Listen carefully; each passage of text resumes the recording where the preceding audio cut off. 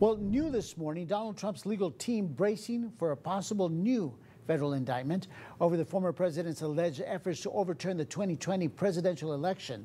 Special counsel Jack Smith leading a wide-ranging investigation into the January 6th attack on the Capitol, meeting with Trump's team last week, a clear indicator that criminal charges could come any day soon. Trump bashing his latest legal issues, including 2 new charges of obstruction of justice in the classified documents probe. Smith accusing Trump of trying to delete security camera footage of Mar-a-Lago last year, just days after a draft subpoena for the footage of the Florida residence had been sent to his attorney. President Trump didn't want something turned over. I assure you, that is something that could have been done, but he never would act like that. That is quintessential consciousness of guilt, which shows that he knew what he was doing was wrong. It just gets worse for him.